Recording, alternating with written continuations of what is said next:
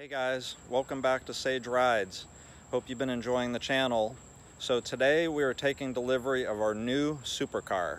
So the transporter is like 5 minutes out. So as soon as he gets here, I'm gonna put the video on and we're gonna watch the unloading. Hope you enjoy it. And again, would really love any comments you want to put in the section below about different mods that you think I should do. Maybe I'm missing something, but would love your input. As he just pulled up. Hello there. There she is.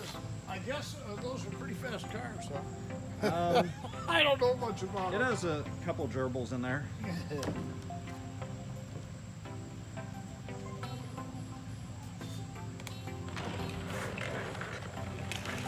for the channel, it's a 2017 Audi R8 V10 Plus.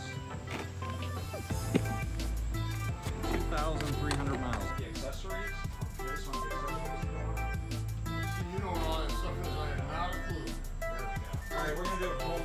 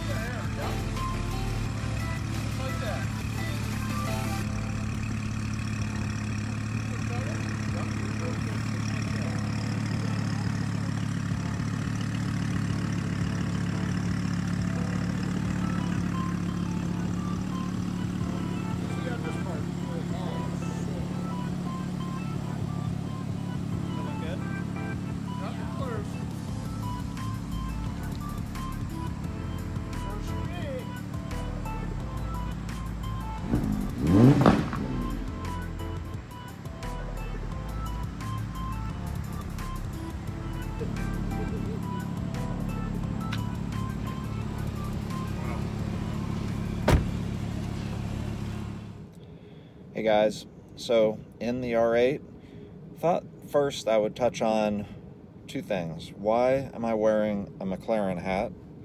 Before you call me a knucklehead, because I do look like a knucklehead wearing a McLaren hat, but there's some irony in it. And two, why I chose the R8 V10 Plus.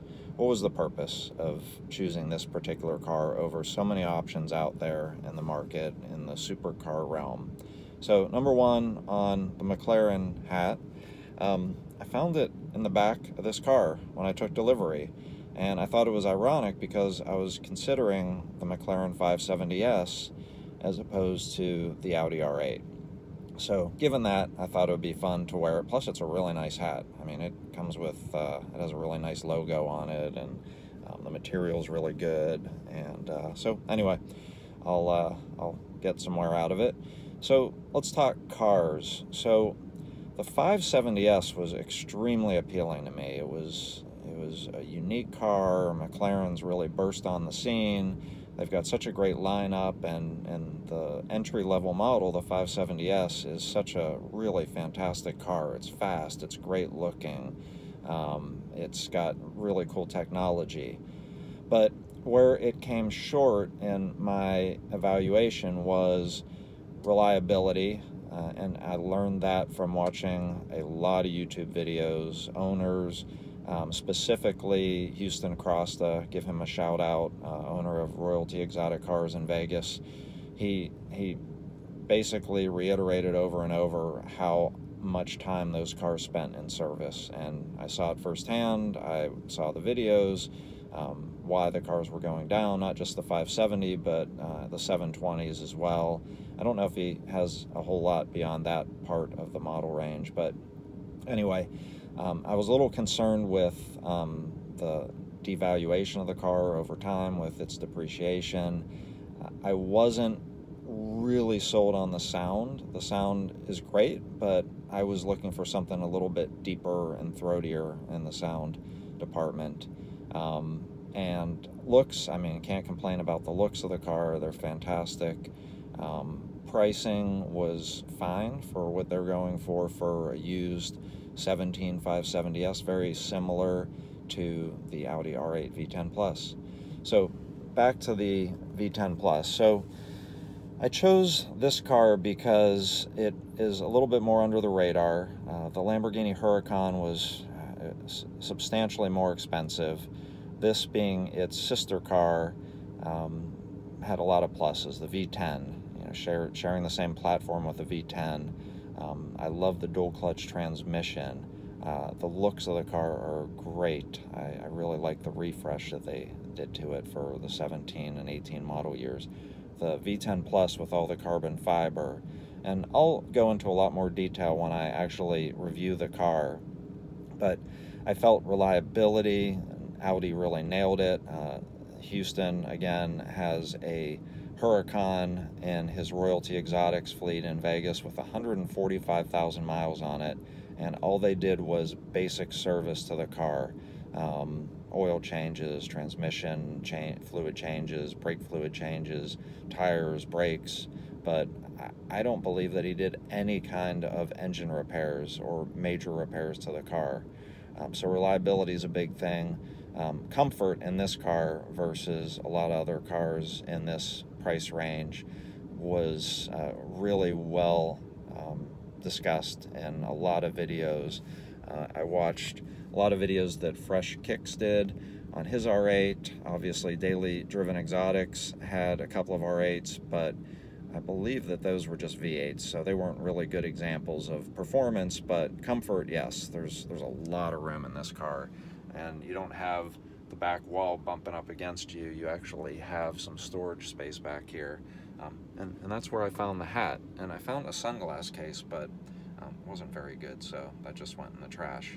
So anyway, that's some of the feedback on why I chose this car. Technology is phenomenal. You can see, you know, this full center stack dash, you know, various functionality. It's just really cool. I'm really just learning it, so I'm not an expert on how everything functions yet, but the stereo system I'm going to go into in more detail in future videos. Some of the features I'll cover in that video, and that'll be coming soon.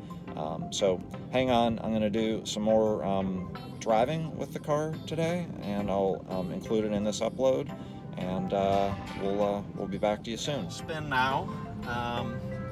Isn't the first drive, but I wanted to get a little more comfortable with it before I took you guys for a ride. Have it in dynamic mode, which is the equivalent of sport mode. What it does is it opens up the valves in the exhaust. It makes the throttle response more aggressive, and it just feels a whole lot meaner in this mode. Holds gear shifts longer too. So right now I have it in automatic, but I can do the paddle shifting, and you'll hear the crackles and pops as it downshifts when I'm at a little bit higher RPM.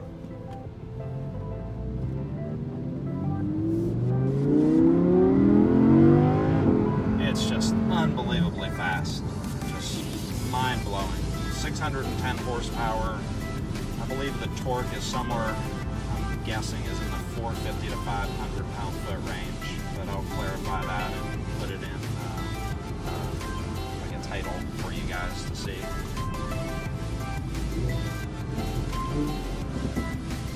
I don't know if you can hear the pops, but it's great. And this is just the stock engine exhaust.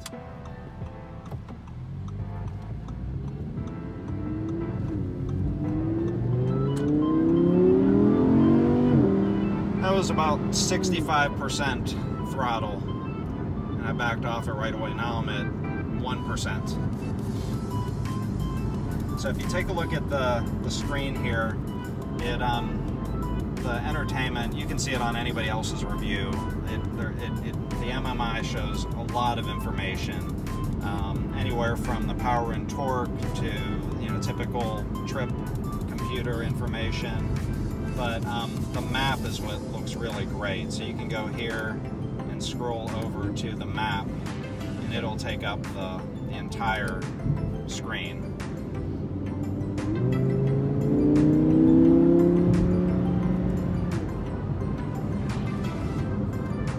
So some of my next videos are going to have, I'm going to go through the stereo system, show speaker location. The stereo is phenomenal. To me, it's the best stereo I've heard in an automobile, including the BMW M5, which I've shown. And I'm going to do also a review of that stereo system and the speaker placement, and some of the other features of that car. So please browse the channel when you get a chance.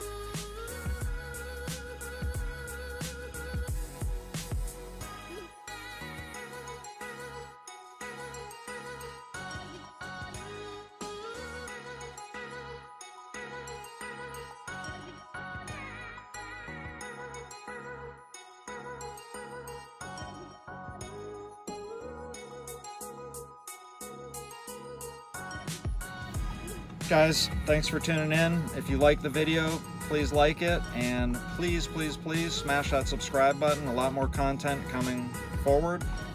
Any comments or suggestions on modifications, I'm open to, so put those in the comment section below.